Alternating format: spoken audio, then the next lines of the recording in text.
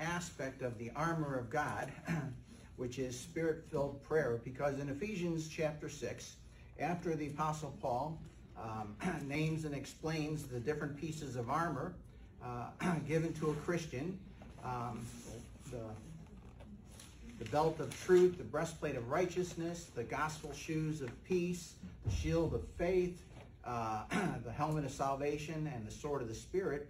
Then he goes on and says, praying always, this is starting at verse 18 of Ephesians 6, praying always with all prayer and supplication in the Spirit, and watching thereunto with all perseverance and supplication for all saints. And for me, that utterance may be given unto me, that I may open my mouth boldly to make known the mystery of the gospel, for which I am an ambassador in bonds, that therein I may speak boldly as I ought to speak. So, Ephesians is such a remarkable book because so much of the book, most of the book, is about the amazing position that we hold as Christians, as a child of God. Ephesians tells us that God chose us for himself before the foundation of the world, before he ever said, let there be light. Before he created this world, he had already decided you belong to him if you've accepted Christ as your Lord and Savior. And the book of Ephesians tells us about the high and exalted place that we've been given. So much so, I mean, it's mind-blowing because it even tells us that one day we will sit with God on his throne. I mean, something that's just unfathomable to me when you consider that we're still weak, human, sinful people. And yet we have been exalted above the stars of God.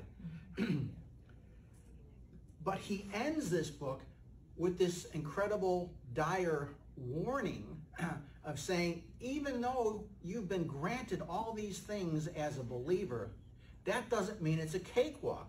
That doesn't mean that we simply walk through this life without problems, because we have an incredible enemy.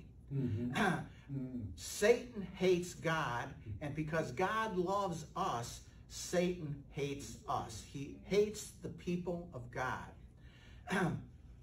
And it's something that I've actually spent time thinking about. Why does he hate us so much? And what I came to realize, and probably someday I'll teach a lesson or 6 or 10 on the subject of why the devil hates us so much. And here's what I found. Because everything that Satan said he was going to do in Isaiah 14, he's going to be denied all those things. Isaiah 14, where he says, I will be like the Most High.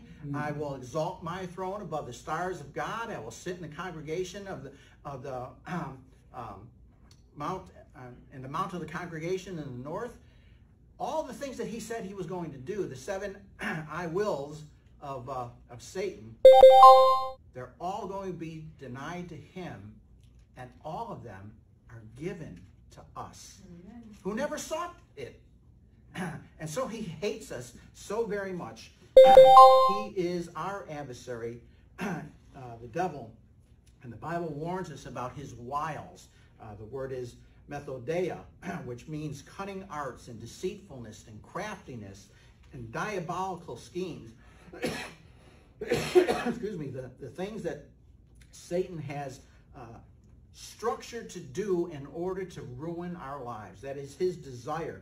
And we're warned in James chapter 1, verse 14, that every man is tempted when he's drawn away of his own lust and enticed. And the picture there that the Bible uses, to be drawn away means to be drawn out using a lure. And the word enticed, deliehu, means to catch using bait. And so it draws this picture of Satan as being a master fisherman or a master hunter who sets his traps, who baits his hooks, waiting for the ignorant Christian, the ignorant believer who doesn't understand his wiles, to be caught in that trap.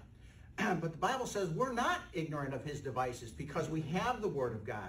So if we study the Word of God and learn the Word of God and have taught and preached to us the Word of God, then we don't have to be ignorant of his devices. So we have considered the various pieces of armor there in Ephesians chapter 6. But it goes on with perhaps the greatest provision that God has made for us, and that is the provision of prayer. The provision of prayer. And specifically, Spirit-filled prayer. So that's what we started looking at last week with 3 different truths that I want to share over the next couple of weeks on this issue of Spirit-filled prayer. The concept of Spirit-filled prayer, the context of Spirit-filled prayer, and the content of Spirit-filled prayer. So last week we started with the concept of Spirit-filled prayer, talking about just what is it? Prayer simply is defined as a request for help or an expression of thanks directed to God.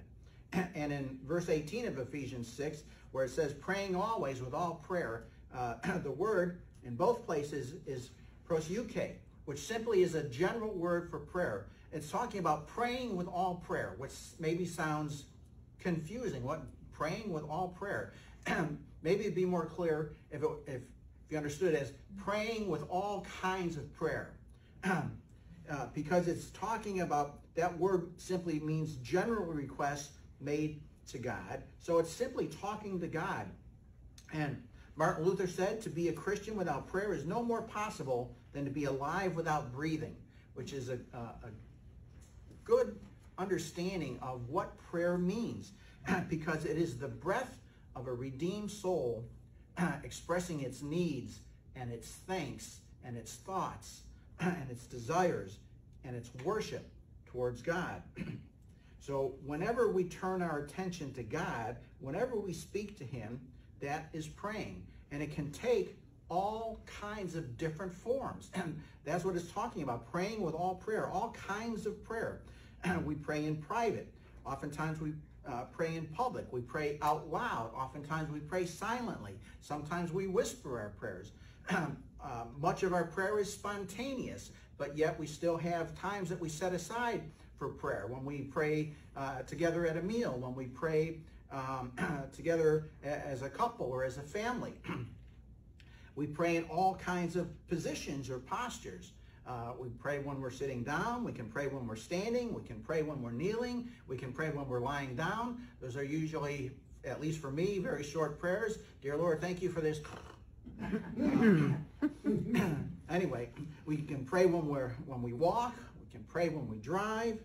We can pray when we're on vacation, walking down the beach, walking through Disney World, walking wherever you might be on vacation, in your own backyard.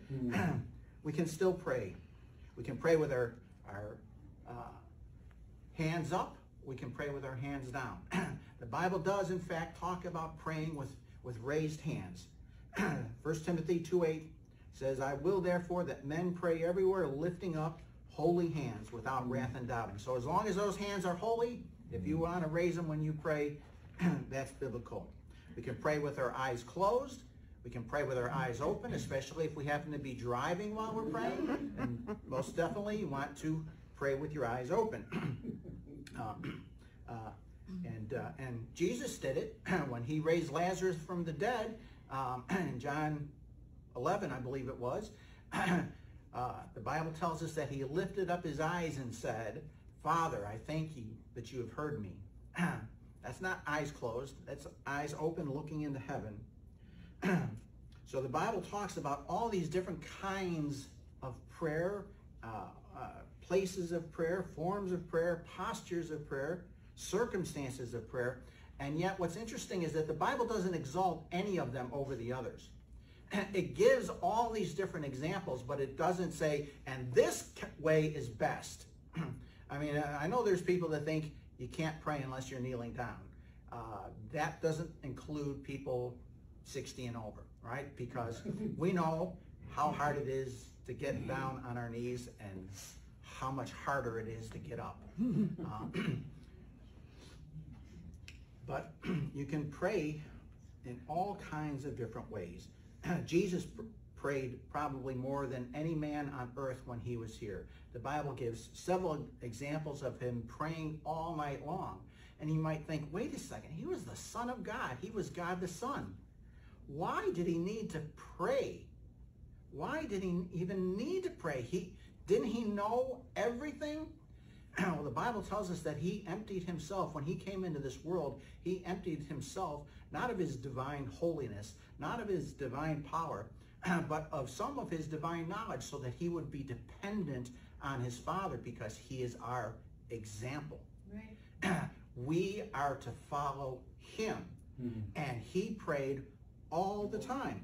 The Bible tells us he prayed standing, he prayed sitting down, he prayed kneeling, maybe other positions as well, we don't know, but he prayed all the time, which is telling us that we can pray anywhere, we can pray at any time, we can pray about anything and in any posture.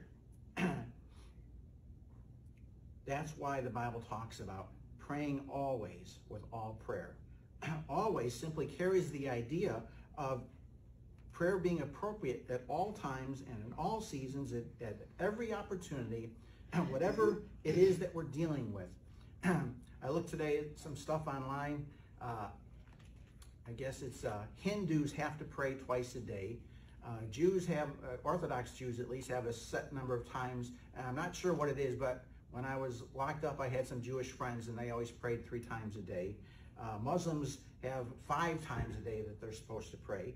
And you might think, what about Christians? We kind of missed out on that because we don't have a X number of times a day that we're supposed to pray. Well, that's actually not true. Because we've already been talking about our time to pray is always. Constantly. Always.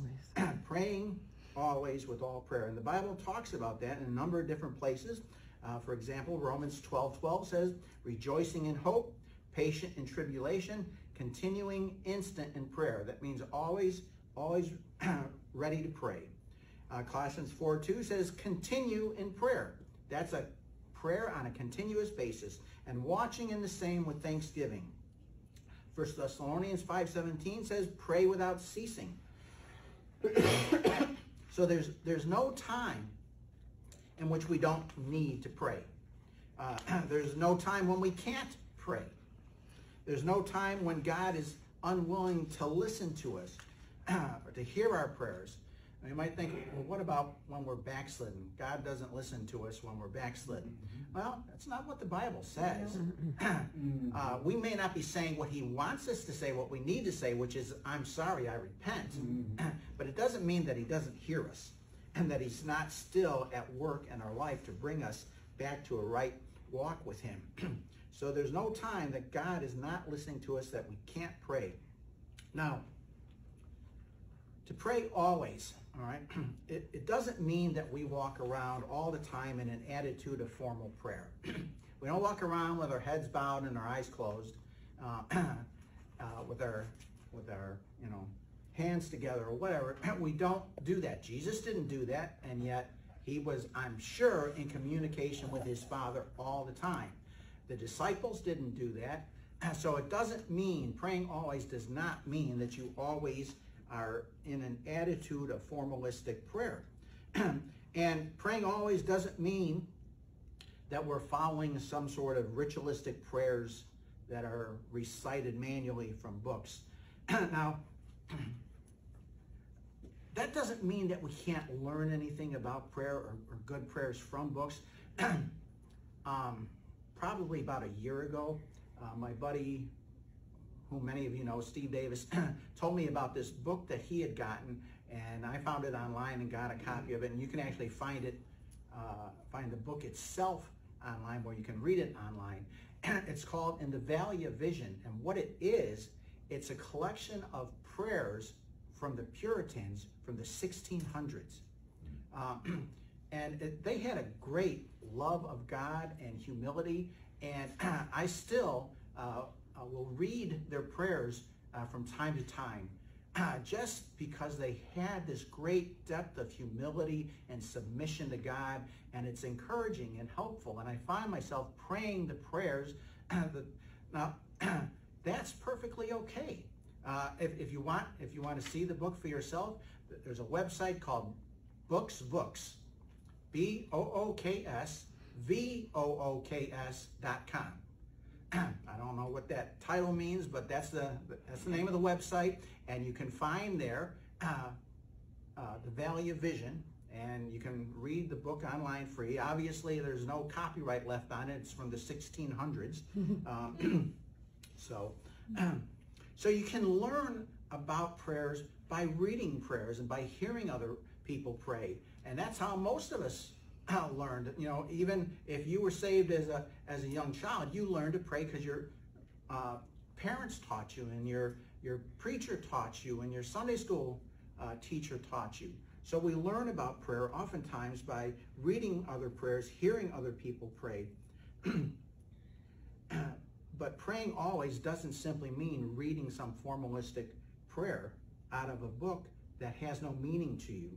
And praying always certainly does not mean that we count beads or simply repeat memorized prayers or prayer phrases.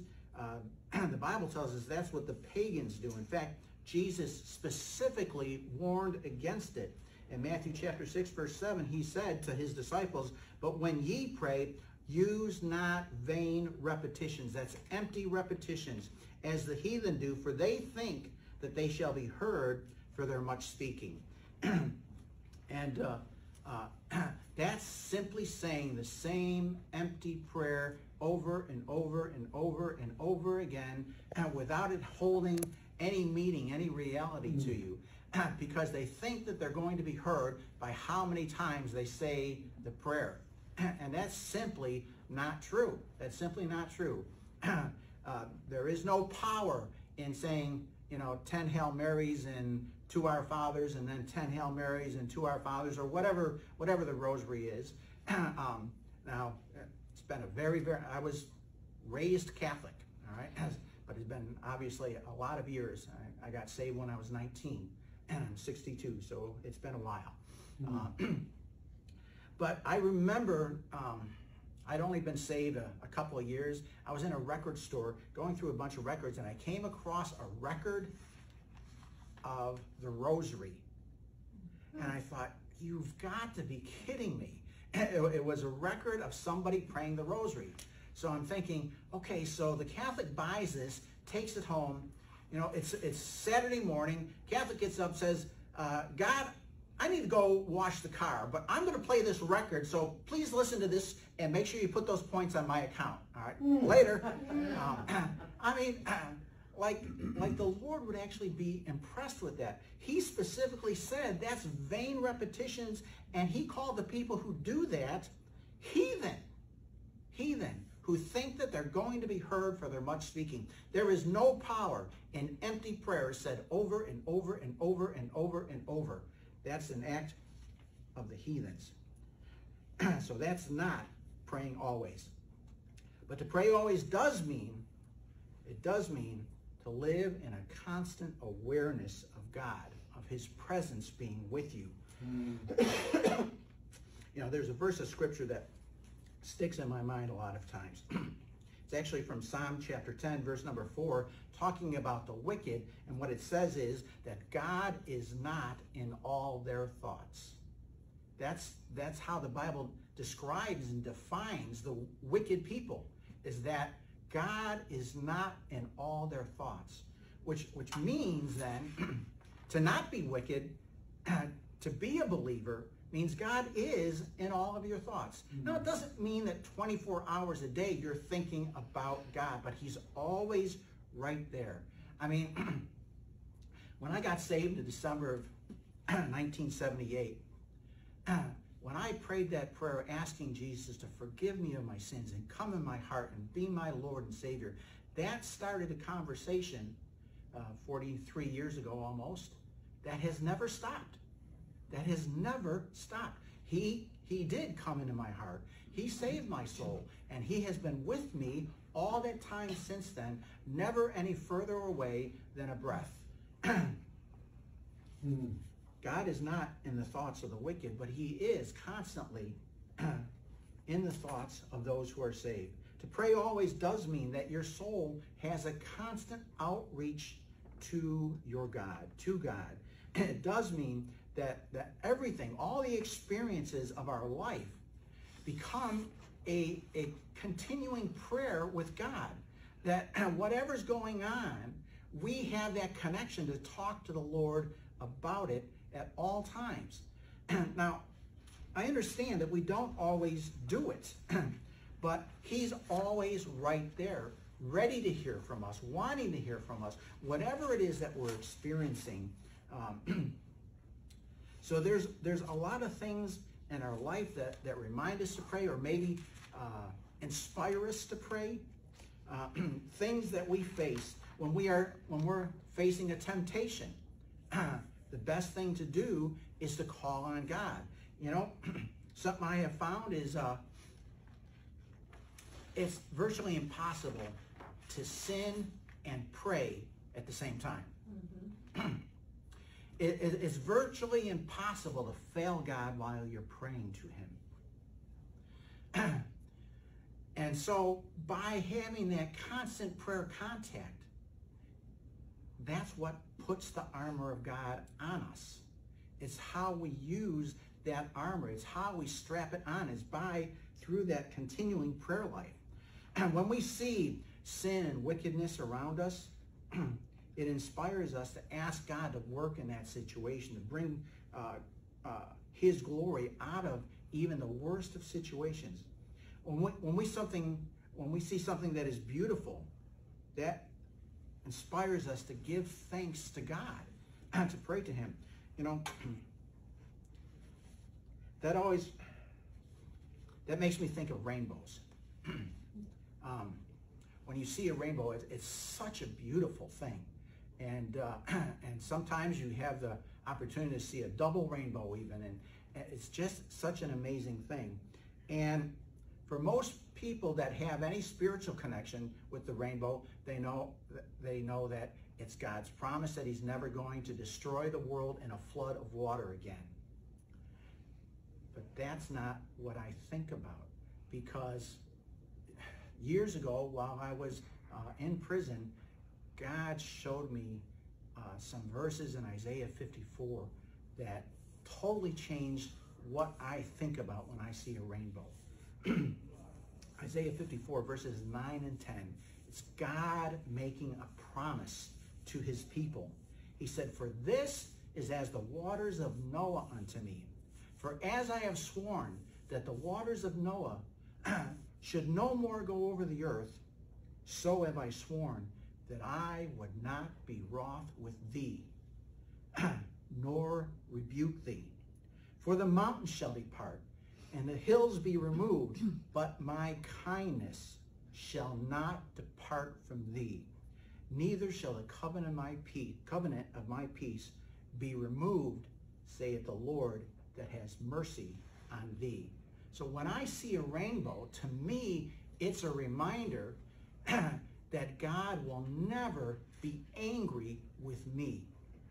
That the price has been paid, that what Jesus did on the cross was sufficient to pay for all of my sins, and that I received the righteousness of Christ when I received him as my Savior. And the war between God and I was forever, forever, forever over. And so when you see a rainbow, let it remind you that God used the rainbow a couple of thousand years later, after Noah's flood, to tell his people, this is a reminder that I will not be wroth with you. You will not face my wrath. I am the God who has mercy on you. That's what you should think of when you see a rainbow. When we go into a time of trouble, when we find ourselves walking through the valley of the shadow of death, it inspires us to pray for God's help, to pray for his deliverance. When we find ourselves weeping in sorrow, when we find ourselves crying, it causes our heart to cry out to God for support, for help, for deliverance, for encouragement. And even when we find ourselves happy, feeling joyful over something that has occurred or something that we're considering, that too causes our hearts to lift up to God in thanksgiving for what he has done. When we meet a lost sinner, a friend, a family member, somebody that we come across, and and we know, and the evidence is there, that they don't know Christ. It encourages us to pray for them, that Christ would work in their life to that end, to bring them to himself. When we live our life that way, then our life becomes this constant communion with God, like waves of the sea crashing on the sea. So our life becomes one wave of prayer after another throughout our days, as various things happen to us, and as we're going through life, and as we're thinking about things and faced with good things and bad things, they become like waves of the sea, bringing us back to our Heavenly Father in prayer, calling on him in dependence, so that our soul is constantly breathing out its need for God and its love for our Father and its dependence on him. All right. Let's have a word of prayer and we'll be finished for today. Our Heavenly Father, we do thank you so much, Lord, that we have this amazing privilege and opportunity called prayer.